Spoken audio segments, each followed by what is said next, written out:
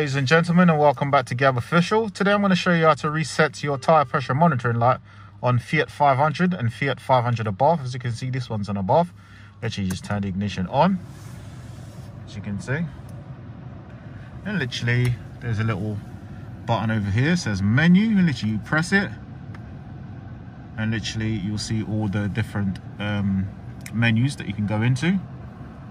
And then literally you just press whatever direction you need to go, either plus or minus. Minus is obviously to go down, plus is to go up. So literally we're going to press the plus button. As you can see, reset tyre pressure is at the top there. Then you press the menu button to enter, and then it says reset, and then you press the plus button to go up to yes, and then you press menu again to reset, and this says confirm tyre pressure reset. Then you got to press the plus button again to go up to yes, and then press the menu button. And as you can see, reset saved, and that's how you reset your TPM lights on Fiat 500 and Fiat 500 above. Thank you, and thank you for watching Gab Official. Please like and subscribe for further content.